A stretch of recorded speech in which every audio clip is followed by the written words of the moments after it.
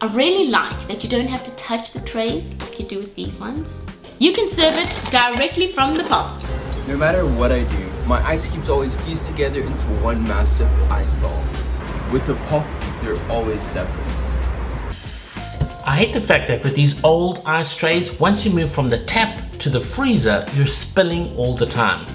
With the pop, it's so easy. You simply fill in the top, no leakage, no mess, no fuss. Something that I find quite off-putting is the odors that often come from ice. I think they absorb some of the smells from some of the items that you store in the freezer.